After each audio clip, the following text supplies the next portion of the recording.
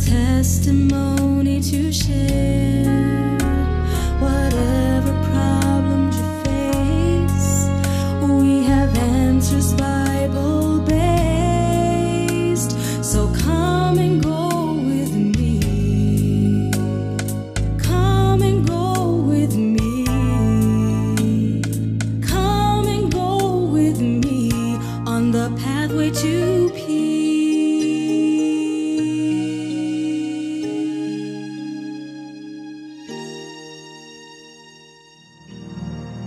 Welcome to Pathway to Peace Bible class. My name is Cary Rodgers, and this beautiful woman in pink is my lovely wife, Elene Rodgers. And yes, friends, we are so excited.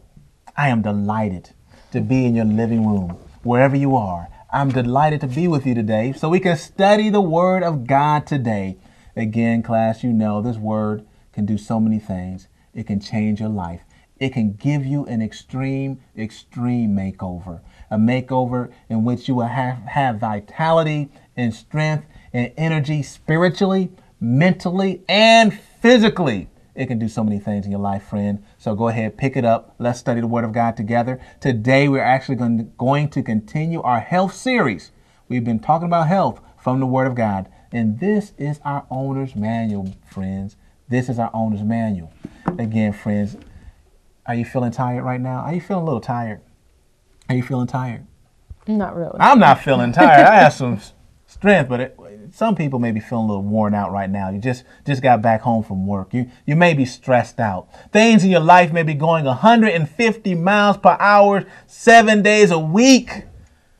I've been there, friend. I know what you mean. I've been there.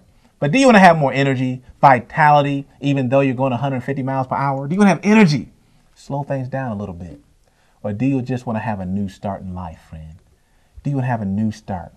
Well, friend, there's hope for you. Help is on the way. You can feel revived. You can feel alive, regardless of your age. Yes, if you're 61 now, you can feel 16 again. Yes, you can. And I'm not selling you a bottle of pills. No, I'm not. I'm not selling you a Get Healthy Quick program for $9.95. No, we're not going to do that today. I'm just going to sell you the Word of God and what it has in it. So that's totally free. It's free, friend. And the only thing you have to do is make a decision. So I encourage you today to study with us today. You will be greatly blessed.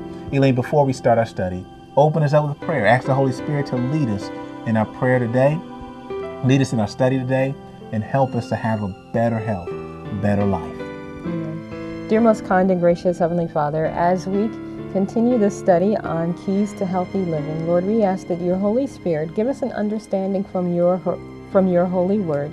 Help us to apply your principles to our lives, and help us, Lord, to have the vital energy or the health that you desire for our lives. Lord, we claim the promise in 3 John 2 that it's your desire for us to prosper and to be in good health, Lord. And we pray, Lord, that you will help us to apply these principles, Lord, so that we can have the good health that you intended for us. You've never intended for us to be in misery or in pain, Lord. Show us how to live and help us, Lord, to do it. In Jesus' name, amen. Amen. Thank you so much for that prayer, Elaine. And friends, again, you have hope. And today we are continuing our health series. Today is part 4. It's part 4 of that series, Revived and Alive, Keys to Healthy Living. And we actually we're going to be looking at, in this series, 8 keys. That's 8 keys. And we use an acronym to look at these 8 keys, and that is New Start. That's N for nutrition, E for exercise, W for water, S for sunshine, T for temperance, A for air, R for rest, and T is trust and divine power. Trust in God, friend. These are the 8 keys or 8 principles that we are looking at in this whole series. Now, unfortunately, we didn't get a chance to look at all 8 in one program. Last program, we looked at 2. We looked at exercise. We finished off with nutrition, actually, and looked at exercise and water. So let's just kind of briefly review some of those things again, okay? Now, again, N for nutrition, you must eat food that gives you energy. You must eat food that gives you vitality, not just to fill you up. It was God's blueprint for us to eat food that would feed the cells, not take away from the cells, that will feed the body, to give the body energy and vitality. And we've seen from our study that the best food sources to get energy is from a plant-based diet, and that's from fruits, grains, nuts, and vegetables. And we learned it from the Word of God. That is actually God's original plan, his original diet for us. And if we eat those things, we will regulate our blood pressure. We will regulate our fat intake. We will actually get proteins. We'll get protein. We will get the good fat, especially from the nuts, right? Now, what's some things we talked about exercise? What are some major things that we talked about exercise last week? Okay, and exercise, we talked about the importance of not just putting the calories in, but you need to exercise to make sure you're burning those calories off. That's right. And one of the best sources or ways to exercise is not just joining a gym, which that's fine too, but a great source of exercise is walking. And to walk 3 to 5 times a week. I know the way you did it was walk an hour. I didn't walk quite an hour, but walking 3 to 5 times a week for an hour a day is best. That's right. That's right. Again, friend, we just know from personal experience this plan works. God's plan works. His principles work. And all these principles must go together in the New Start plan. Now, we also looked at the W in water. We looked at water. We must have water. Our bodies are made up of 70% of water. So we must have water to keep things fluid in our body. Not only to keep things fluid in our body, but also to clean the impurities out of our body. So that's the new in New Start, the nutrition, the exercise, the water.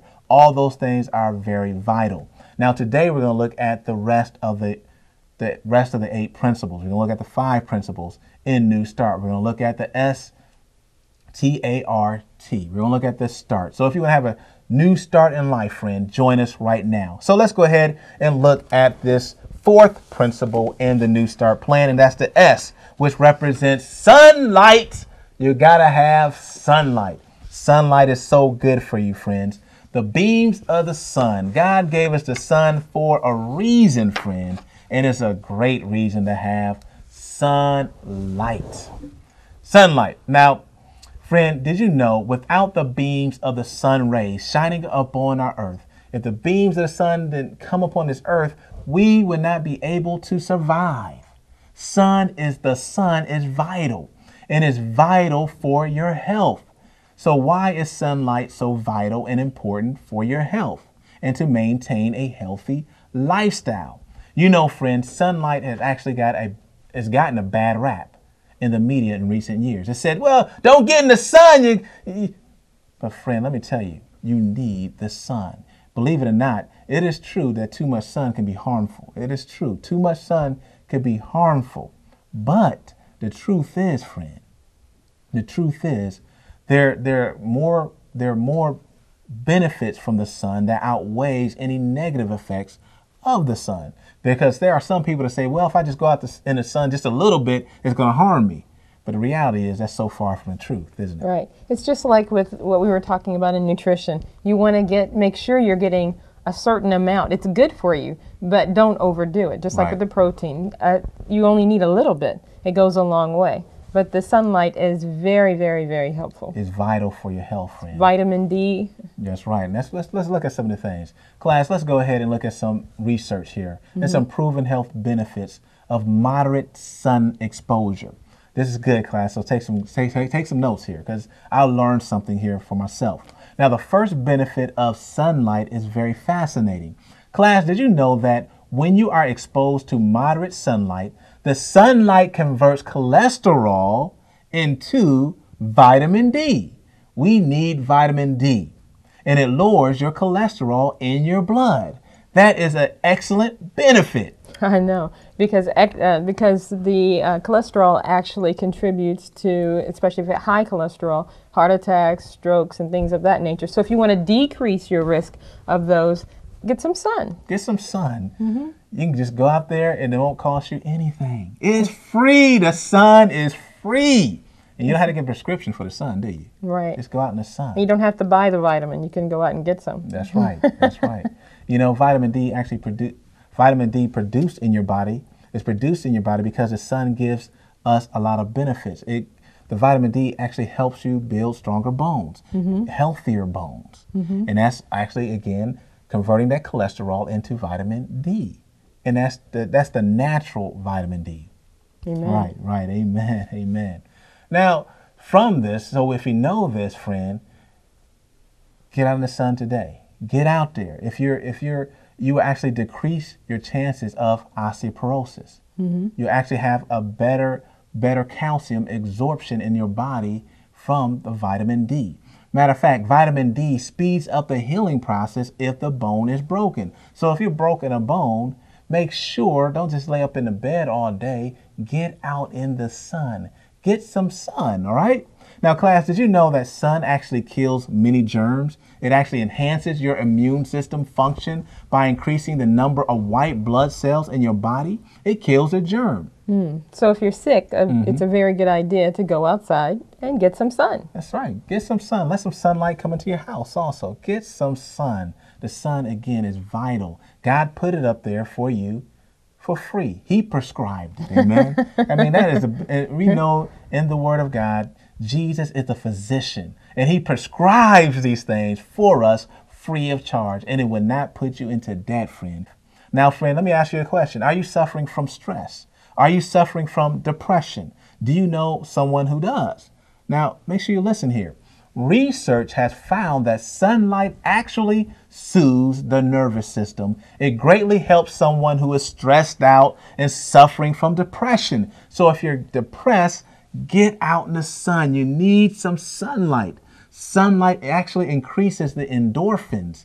It increases the endorphins in your brain, which allows you to feel better. I think I got a lot of endorphins in my brain right now. It makes you feel better emotionally, gives you more stability emotionally, helps you feel more balanced. Just get out in the sun. Now, Elene, what are some other health benefits of the sun? Well, it helps to regulate the thyroid function as well. Very good. Helps regulate the thyroid function. So these are some excellent benefits. But you want to know this too, friend. That thyroid production increases your metabolism. Did you know that? It increases your metabolism, and it's your metabolism that actually aids in the burning of unwanted fat and calories. Now, I know you're going to get out in the sun now. So it's a great way to burn calories. That's right. You're going to get out in the sun now because you're going to burn off that fat. You know, so it's a great way. You can actually add a few of these principles together. If you want exercise, it's a great thing to go outside and exercise. And walk in the sun. That's right. So the sun has some excellent benefits. There's so many more things out there. Now, the question is, how much sunlight should I get? How much sunlight should we get? Now, again, we said you want moderate sunlight. Too much direct sunlight on the skin itself, it can cause skin cancers. Research has shown. But research suggests that we get at least 15 to 30 minutes of sunlight per day to maintain good health. So at least, friend, 15 to 30 minutes. People may say, well, that's not enough. That's not really a whole lot. Well, it's really not. Just take time, go outside. On your break from your job at work, just go outside. Go outside, take a walk. You know, that's a good idea. Just, most people get an hour for lunch, right?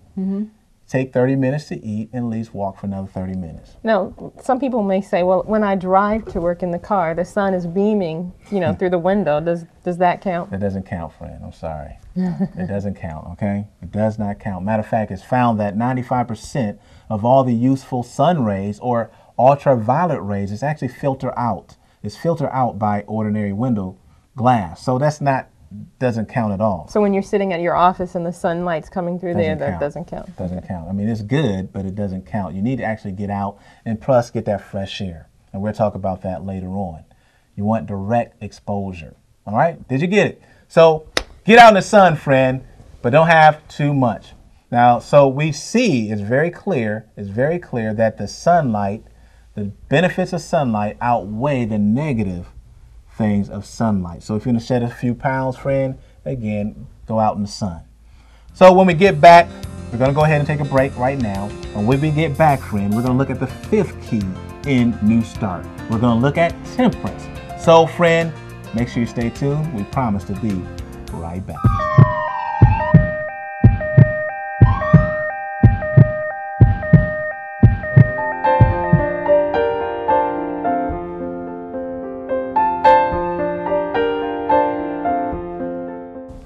Welcome back, class. Welcome back. I pray that you have been learning something from today's teaching about New Start. So, friend, let's go ahead and continue. Let's jump right back into our study. Let's look at the fifth key to healthy living, the S in the New Start plan, which is sunlight. We actually looked at that before. Now let's look at the T, right? Let's look at the T briefly right now. We looked at the sunlight before we left. Now let's look at the T, which represents temperance. There was a lot of benefits from the sun, but now let's look at temperance, the T in New Start. Now, how many of you know what temperance is? And what does it have to do with your health? What is temperance? Now, lifestyle or relationship, now in relationship to a healthy lifestyle, temperance has two distinct meanings here, friends. So I want you to notice that here. You probably want to write them down.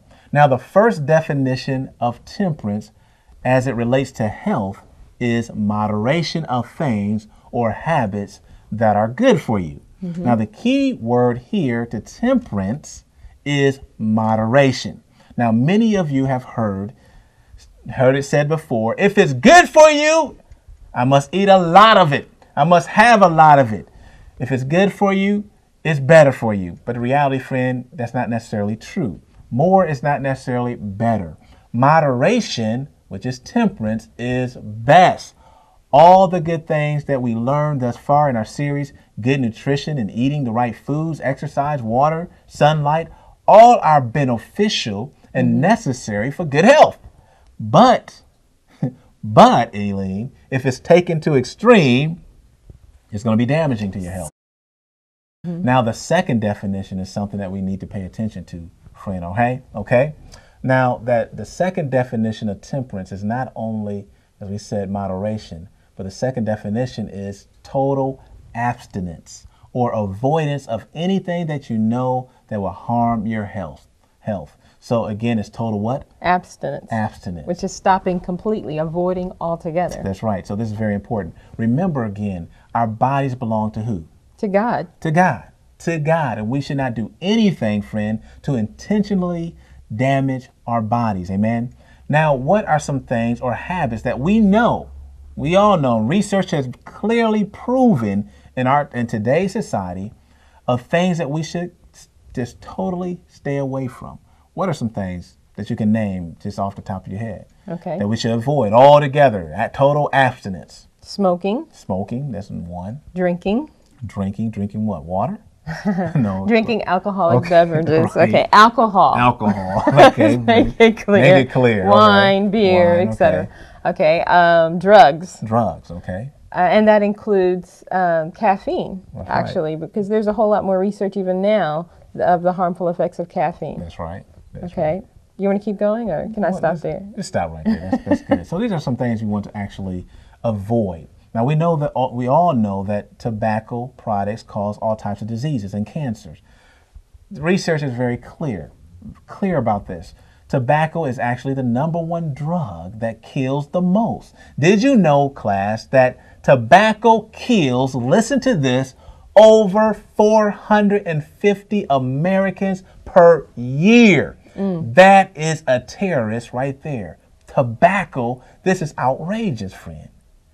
That's more people that die. There's more people that die from tobacco than AIDS and illicit drugs and fires and accidents and homicides all put together. Tobacco is deadly, friend. It is truly deadly. And it should be avoided totally, right? So I know many people are struggling with this particular issue, but again, the same God that can change your life spiritually is the same God that can help you get off of tobacco. Now, we don't have all the time to go into all the details of how to get off tobacco, but God can give you the power to do it, friend. The victory to overcome. Amen. Any habit. Any habit. Any habit you have, He can give you the victory, and I can testify to that, friend. Now let's look at alcohol. What about alcohol? Now, some have said that drinking alcohol in moderation is not bad. Matter of fact, some say it is good for you. But friend, what does the Bible say? Let's see what the Bible says about alcohol real quick. Turn your Bible to Proverbs 20, verse 1. Proverbs 20, verse 1. What's it say? It says, wine is a mocker, strong drink is raging, and whosoever, that's anybody, right? Anybody. Whosoever is deceived thereby is not wise. So you want to be wise, friend? Avoid it. If you don't want to be wise, you're drinking it. But we all know you want to be wise. The wine or strong drink spoken of here, we're talking about fermented alcoholic beverage or wine. Some may be asking, didn't Jesus turn water into wine? Didn't he do it? Yes, he did. He turned water into wine. And we find that in John 2, 1 through 10. But the key thing we must understand here that Jesus did not turn the water into unfermented.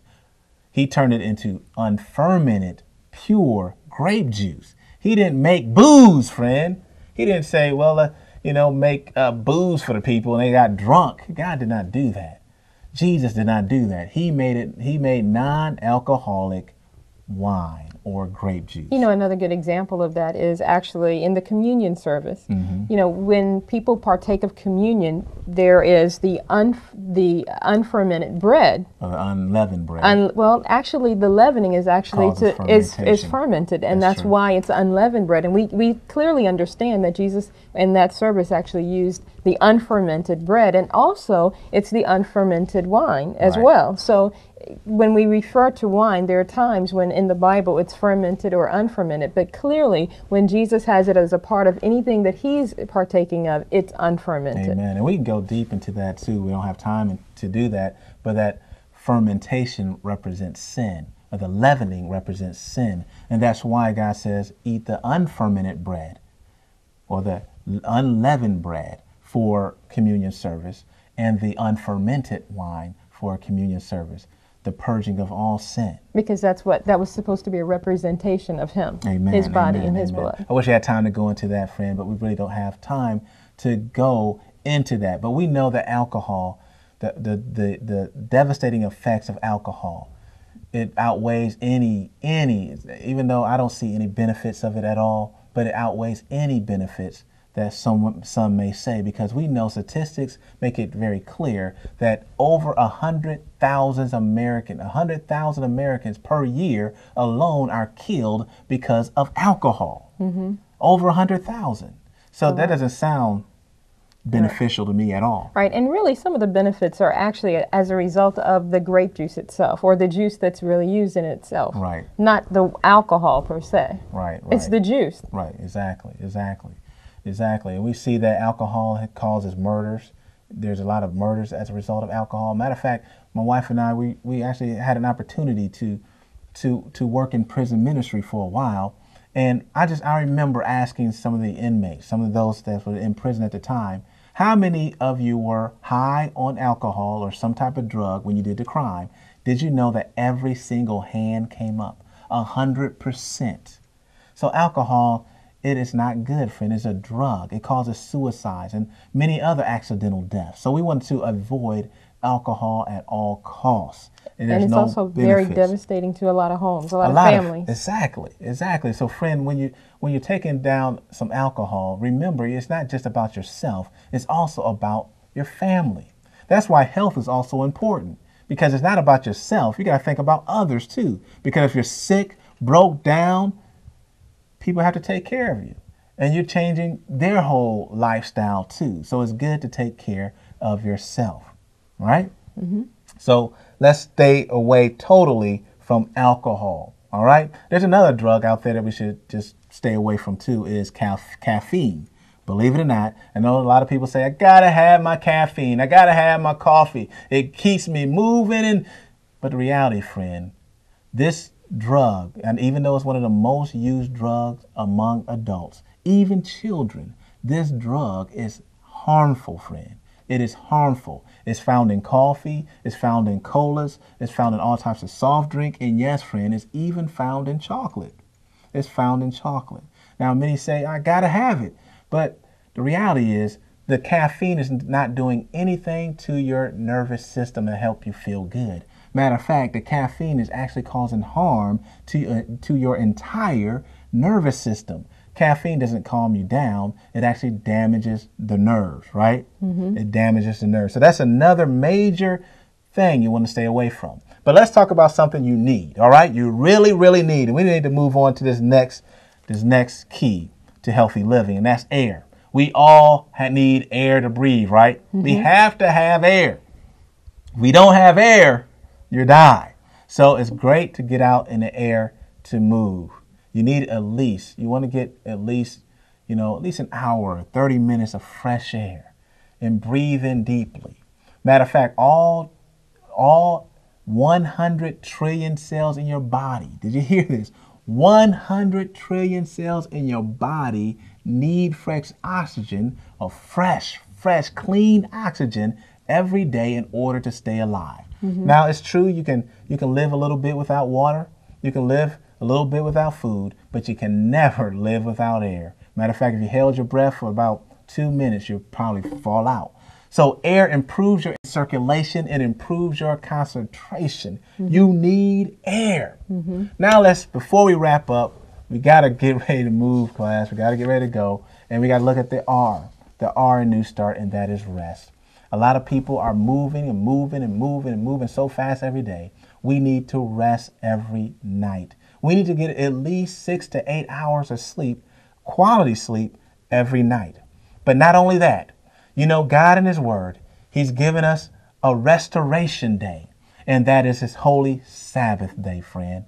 A day to stop all your labors and reflect upon Him. This is a great rest every week to stop your work and just reflect totally upon your Savior, Jesus Christ. And friend, that takes us to the last point in our study today. And that, of course, is trust in God. Without New Start, or I should say without God, New Start really is not effective. So in order to truly have a new start in life, you must trust in divine power. You must give it all to Jesus Christ. I know some of you all may be struggling right now, but if you give it to Jesus, amen, He can help you, friend, truly help you. Friend, I pray that you learned a lot from this Bible class, and you learned a lot from the series of New Start. There's many things we could have talked about in some other programs. We actually would talk about some of these things in more detail, but we wanted to just overview all the 8 principles for you. So make sure you stick with us every program so you can learn more, learn more about the Bible truth, and learn more about health in general, because God wants you to prosper and be in good health, friend. Well, friend, we got to go. Until next time on the same great and blessed station, may God bless you all.